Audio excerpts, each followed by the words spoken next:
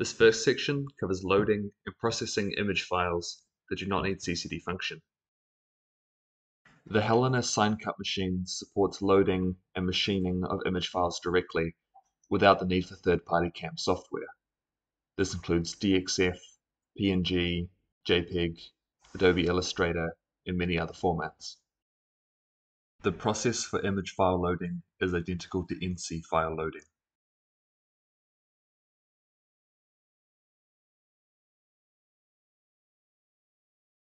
Once loaded, the graphical interface will be automatically opened. The main toolpath parameters, including feed rate, tool number, thickness, and number of passes, are set in the layer interface. Different parameters can be set for individual layers. Different layers are assigned based on the set color of the selected geometry, and the active layer to be edited is selected here. The tool is set in this panel.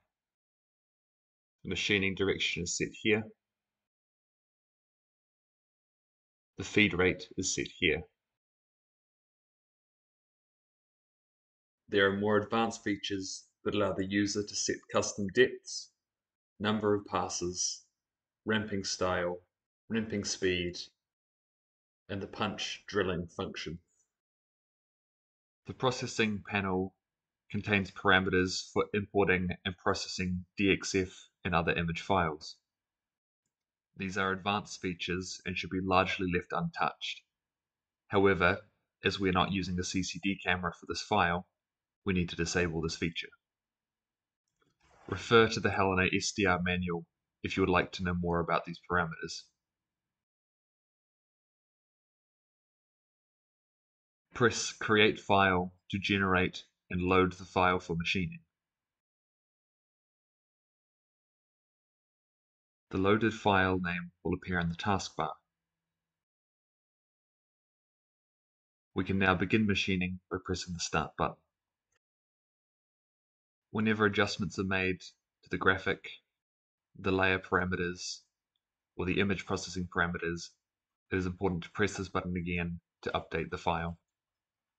Part 2 covers everything to do with setting different layers. Currently, all the graphics are on the same red layer, and we cannot set different toolpasses or other parameters for them. Start by selecting the geometry that you wish to put on a separate layer. Select a different color from the drawing panel in the left-hand side of the screen. This circle is now on a separate layer to the square that is colored red. In the layer menu, we can now set a feed rate for the yellow layer that is separate to the red layer. Notice when we adjust one, it does not change the other.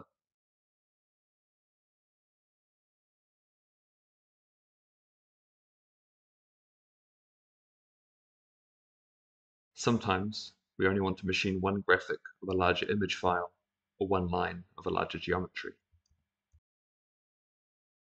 To isolate one segment of a geometry, select it and press Explode in the Edit menu.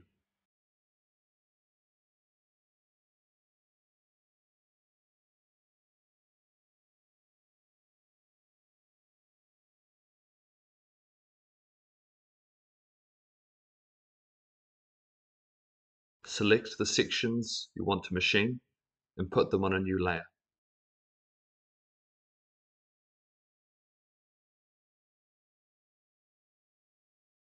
In the Layer menu, change the output function for all other layers to No.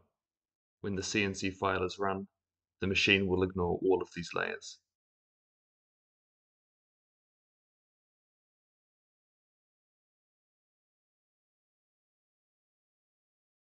You can control the order in which graphics are machined, either by selected geometry or by layer. We will start with ordering by geometry. Select the Order button in the drawing panel. A blue number will pop up next to the cursor. Click on the geometries in the order that they need to be machined in. Observe how a number has popped up at the starting point of each of these geometries. This number is the order that they will be machined in. Let's look at ordering by layer now. These two yellow circles are on a separate layer to the red square, and we want them to be machined first. Press the layer button, and in the layer window, select the yellow layer. Press Move Up to machine it first.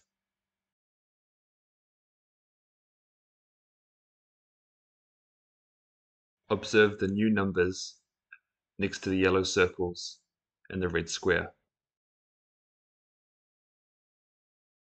Thanks for watching video 3 of the Heliner Sign Cut Machine and SDR Control System series. Next video, we will cover everything you need to know about the CCD functionality and setup. You're welcome to check out this machine on our website, link in the description. See you in the next video. Cheers.